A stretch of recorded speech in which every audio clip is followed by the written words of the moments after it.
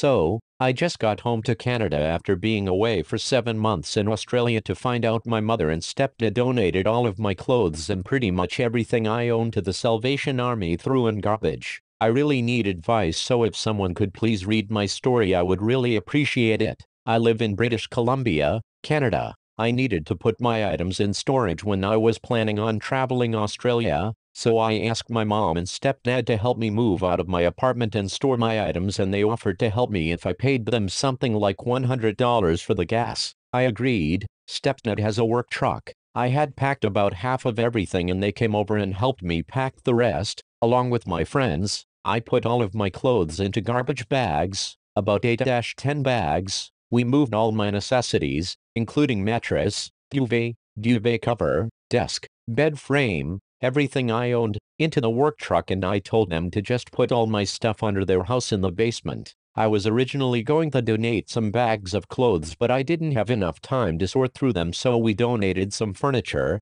my couches, to the Salvation Army. They wouldn't accept one of them, so my stepdad said he would go to the dump and throw it out. I told them I'd deal with everything else when I get back in a year or so. They have a lot of storage space. Fast forward, I had to come home early due to COVID, so after about 30 hours of travel I arrived back in Canada to my parents' house. I went under the house because I wanted to wear a big comfy sweater that I missed. I only brought a suitcase of summer clothes to Australia because I knew it would be much warmer there. I go under the house and can't find any bags of clothing. I asked my mom where she put them and she said I'm not sure. Whatever isn't there was donated. What? They never said they were going to donate anything, as I asked them to keep all the boxes and bags. I asked further and she said that my roommate told them they could be donated. I immediately messaged him and he said that he heard them joking about just donating the items when I left. And he said he chimed in and said that he himself got rid of all of his stuff and joked around with them. I told her that excuse was bullshit and they could have had any type of communication with me and I would told them to not get rid of the items. My mom then said that some of the boxes were ripped and the bags had holes in them, so she got rid of them.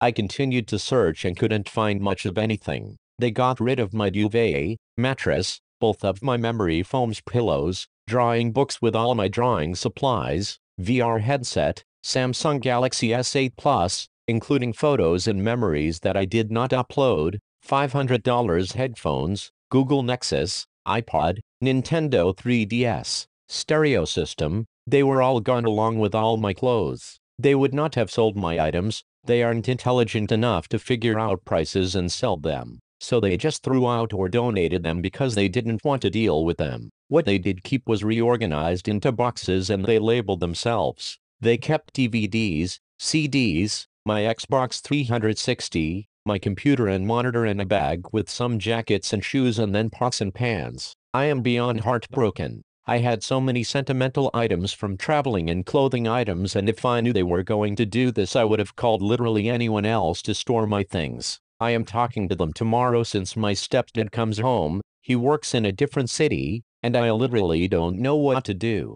I am in 14-day isolation, so I haven't been talking with my mother. I know my stepdad will try and shove it back in my face by saying, "Oh, you left us with too much shit," but they didn't say one word to me that they didn't want to deal with it. I am a grown 25-year-old man and they treat me and my belongings like I'm a child. Do I tell them to repay me for all of the items or talk to a lawyer about this? I am so nervous about the talk tomorrow. My stepdad is quite manipulative and gets rid of things that clog up space for him. And my mom is a pushover and gets stressed at the smallest things and is very emotionally immature, so tomorrow is going to be very difficult. I don't have any intention of talking to my parents ever again after this. I trusted them and they completely betrayed that trust. All it would have taken is a phone call and I could have gotten someone to pick up my stuff or hired a moving company to put it in a storage locker. I feel empty and like I have nothing now. I was super into fashion and had so many expensive designer items, professional workwear and winter clothes that were donated and things collected over the years from traveling concerts, festivals.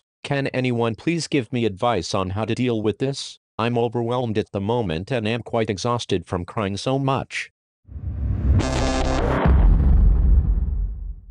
User Jocelyn. If the value of your lost items is under $5K, or you're willing to abandon the remaining portion after $5K, you can commence an action entirely online in the BC Civil Resolution Tribunal. I'm not sure how COVID has affected the CRT, but since it's entirely online, including the decision-making process, I wouldn't be surprised if it's still operating. If the value is over $5K and you're not willing to abandon the rest of the value, you'll need to commence an action in small claims once the courts open up again. User Fairmaiden 34. The only way to force them to pay is by taking them to court. It'll likely be a small claims court matter, which means that the system is designed to do it yourself. You can hire a lawyer if you wish for part or all of the process. You're going to need to value it was tossed. You'll also need proof of value at the time it was tossed, i.e. account for depreciation. But I would probably speak with them first. Let them know you'll have to take them to court if it doesn't work out. Now, this is not legal advice. I can't believe this is real, but I'm living at an apartment complex in Ohio. Current landlord has purchased the apartment building from the previous landlord and has been owning and making demands of the tenants for a few months now. One of the demands was that we contact the internet service provider to have them relocate the cables they've ran into the apartment because they are an eyesore. I told him I was not given an option for where or how the cabling entered the building. The cabling was there when I moved in, and he should contact the ISP to discuss moving the cables, as multiple tenants' connections run into the building at the same spot. I thought this would be the better option, as he could oversee the new cable installation to bring up any concerns and would keep the ISP from having to make multiple trips to relocate cabling. Well, today, he stopped by the apartments and physically cut the ISP cables on the outside of the building where they entered, thus killing internet access to the building. This has also affected my work, as I'm supposed to be working remote, but that is impossible with no internet. I've contacted them and they will be out this afternoon to reconnect it. I'm looking for advice on what I need to do to make sure I don't have to pay the ISP for the reconnection or to be reimbursed if I'm charged. Also, is it legal for the landlord to cut the internet connection to my apartment? Update: the ISP came out and said they could relocate and reinstall the cables, but they require the building owner's permission to do so. We contacted the landlord to ask him to contact Spectrum in order to give them permission, and he refused. He said he will not be contacting any ISPs. At this point, it seems like he's just trying to push all of the current tenants out of the building so he can raise the rent, as he's done on the vacant apartments. User Potencial Orleans.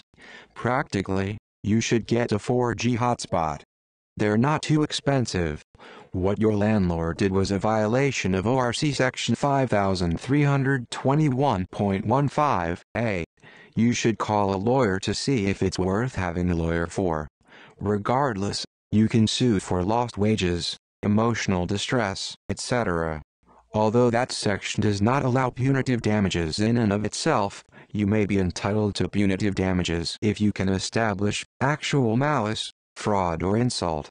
His written communications will serve as good proof for this. User card Cat Sakura. I know, but in reference to your update saying that you believe he is trying to force you out of the lease, Ohio law is clear. Effective date: the 11th of April 1974. 5321.15 Acts of landlord prohibited if residential property involved. A. No landlord of residential premises shall initiate any act, including termination of utilities or services, exclusion from the premises, or threat of any unlawful act, against a tenant, or a tenant whose right to possession has terminated, for the purpose of recovering possession of residential premises, other than as provided in Chapters 1923, 5303, and 5321 of the Revised Code, C. A landlord who violates this section is liable in a civil action for all damages caused to a tenant, or to a tenant whose right to possession has terminated,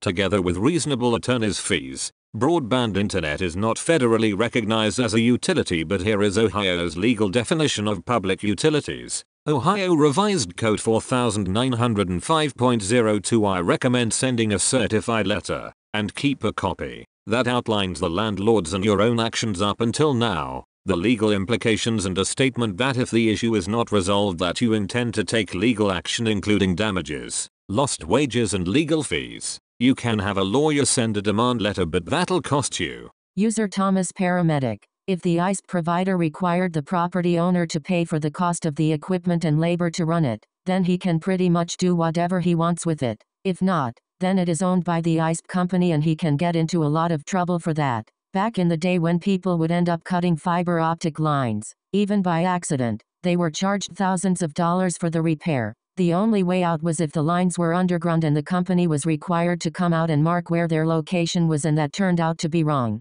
I would call the ISP up and explain the situation and let them go to town on him. You might want to call the city as well. User someone somewhere. Even then, possibly not. The contracts here in NZ have you signing over ownership of buried conduit etc when you get connect, even if you bought and buried them. User 1shades1. I work with cable companies like Spectrum, Comcast, AT&T etc. It likely is the ISP's property. Most ISPs claim responsibility for all cables running into homes, businesses and buildings. They pay for install, maintenance, replacement and utility locates when work is needing to be done in the area. I've seen this before where someone cuts a cable to get the attention of the provider due to response time. He will likely flip the bill for those cables. If it's coax, my guess is $300, $500 per cable, as that's what they charge us if we damage one. Not a lawyer obviously, but I assume if you can prove loss of income due to no internet, you could take him to small claims too.